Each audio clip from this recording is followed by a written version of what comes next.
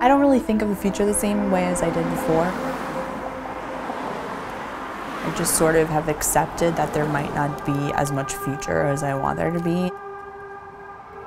When you're faced with mortality, you've come to terms with the fact that there might not be tomorrow or next week or next year.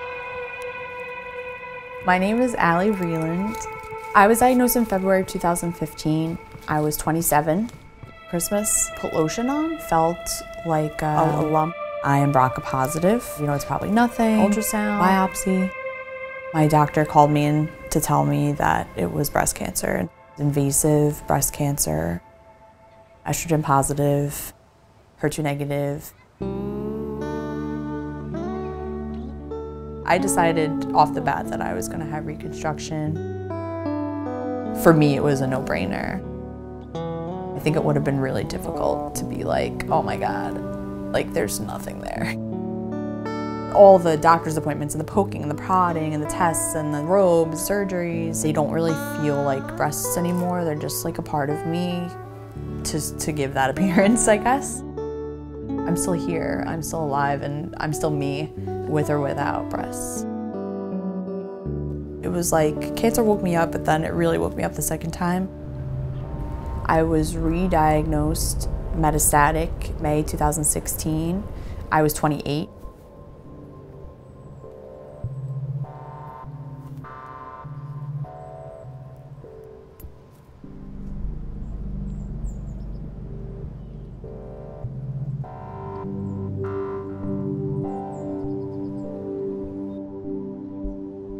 At this point, there's really no surprises.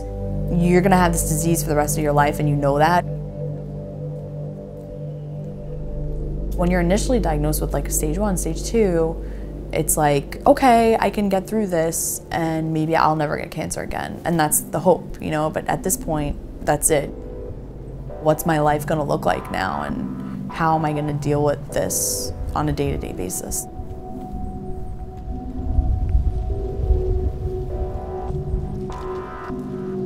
Symptoms and stuff like that, I think it really depends on like what treatment I'm going through, and I don't know which one's gonna work. You know, it's just a matter of trying. And if it works, it's great, and if it doesn't, then you move on to the next thing. For a long time, I was like grieving that person that I was before.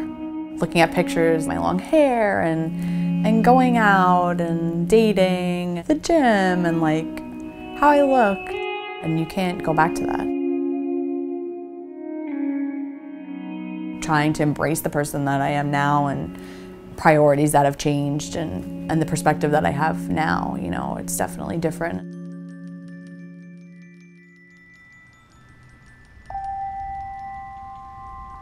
Metastatic breast cancer is not the #1 thing. It's very low-funded research. The fact that it's not spoken about as much, it seems to be pushing people more to get it out there, because, you know, women are dying every day from this disease.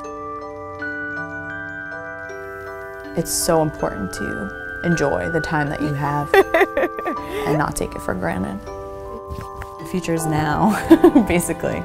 I think that's how it has to be in order to move forward every day.